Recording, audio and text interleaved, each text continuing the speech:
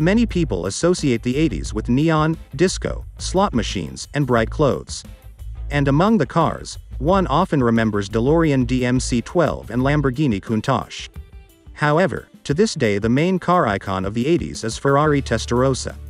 How did this car manage to be remembered, and what does it have to do with games and movies? In the 80s, Ferrari needed to design a successor to the 512BB to compete with Lamborghini Countach. Development began on a new car that was supposed to correct the mistakes of its predecessor. For example, the 512 had a problem with rapid cabin heating, especially in the summertime. Also, there was not enough space for luggage. Because of this, the new car was larger than its predecessor. For example, the Testarossa, at 78 inches wide, was half a foot wider than the 512BB. This allowed luggage to be stored in the front trunk as well as behind the seats. Atelier Pininfarina and veteran engineer Leonardo Fioravanti were responsible for designing the car. They tried to combine aesthetic appeal and functionality, and they completely succeeded. Large side air intakes direct the cool air to the side radiators, and then it is exhausted through the ventilation holes in the engine cover. Such a solution made it possible to reduce the aerodynamic drag coefficient to 0.36 and to abandon the use of the rear spoiler. Also, an unusual design feature was the side mirror, which was present only on the driver's side. On models from 1987, the mirror was added to the passenger side as well, due to safety measures. The car was named after the winner of the Championship of Sports Car Racing, Ferrari 250 Testarossa. The car received this name due to the cylinder heads painted red.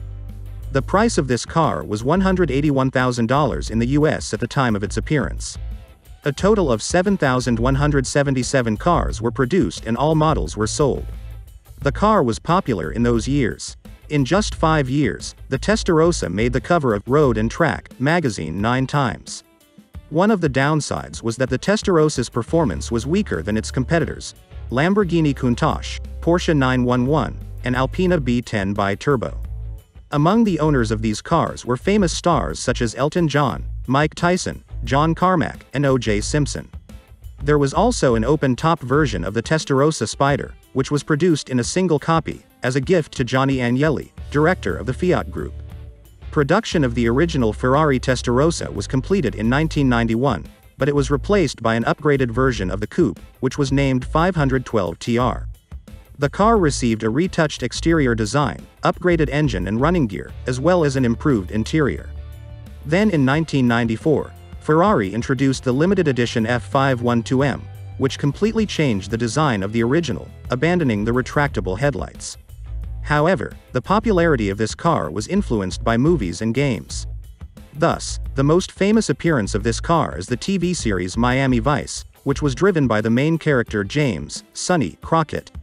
In 1986, Don Johnson, the actor who played Crockett, gave Testarossa personally Enzo Ferrari, who was a fan of the series. The popularity of this series has affected the recognition and sales success of Testarossa. Miami Vice best captures the free spirit of the 80s in the USA, where it is always sunny and beautiful. The car also appeared in the movie The Wolf of Wall Street, and also in some issues of Top Gear. The games also helped make this car popular. The very first and most famous appearance of this model occurred in the arcade game Outrun. In the Grand Theft Auto series, the design of the car called Cheetah was inspired by the Testarossa. This is an interesting story of an unusual car from an unusual era, which became an icon of industrial design and a symbol of the 80s.